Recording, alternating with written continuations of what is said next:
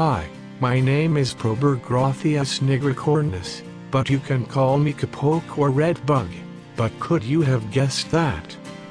I live in the north of Thailand in Chiang Mai, and I like to climb on garden walls with my friends.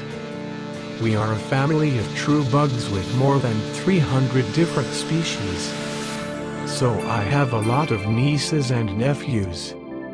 They started giving us the name Kapok bugs because we originally lived on kapok trees. These are trees that have cotton-like fluffs, and we love to eat that. The old name of Ho Chi Ming City, Saigon, is named after this kapok tree. Vietnamese called it bong gong.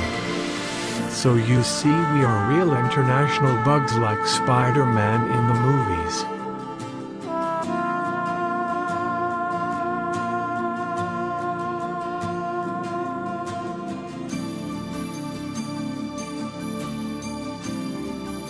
They say some farmers don't really like us because we can attack kapok trees like a pest. And yes, sometimes we are not so clean as the others.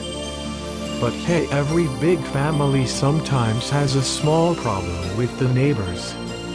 Adult red bugs in the kapok tree have a small red head, its body reddish yellow, and there is black on the upper body and legs.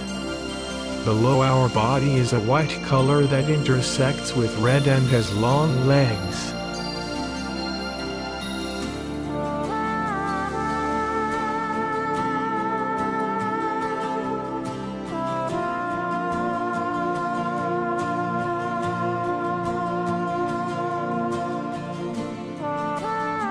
We are about 2 centimeters in length, and are also known as man-faced bugs.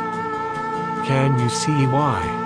Here in Thailand, we prefer the food on kapok trees which are all around Chiang Mai. There are clumps of cotton-like fluff hanging down on their branches, and I and my brothers suck the sap from the seed pods.